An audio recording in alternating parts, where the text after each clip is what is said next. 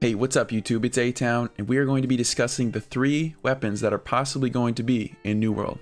I would like to preface this video with saying that I did not gather any of this information. This is just from Reddit, one of the data miners, but I'm just excited to share it with you guys, so here's the video.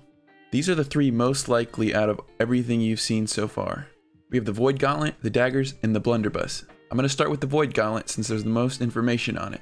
I'm not going to do a deep dive into any of the abilities since those have been out and there's been plenty of videos made on them. So if you want to check out specifically the Void Gauntlet, which is the most likely to be, maybe even on the release since they pushed it back to September 28th.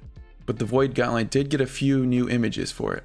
It's the most likely to be released because it already has a full ability tree, and it was one of the weapons seen in the trailer of the game under the magic category. Overall, the Void Gauntlet looks good for another gauntlet weapon. It'll probably be based off a different stat, most likely focus is what I'm hearing. But it seems like a lot of people are super excited for the Void Gauntlet, and some are even choosing to main it even though it hasn't even come out yet. Second is daggers, and this is going to be the second most likely to come out because it was also in that screenshot in the one-handed weapons category. Many people are discussing whether it's going to be dual wield or single. That hasn't become clear yet, but I'm sure we'll find out eventually. What's new for the daggers is that they're being set up for the 6 abilities that you get with each weapon. There's no saying if the dagger will be released on September 28th or not, but there is already models in the game, probably from hostile characters, but still they could use those same images. And lastly is the blunderbuss. Everyone's excited about this one being a one-handed pistol.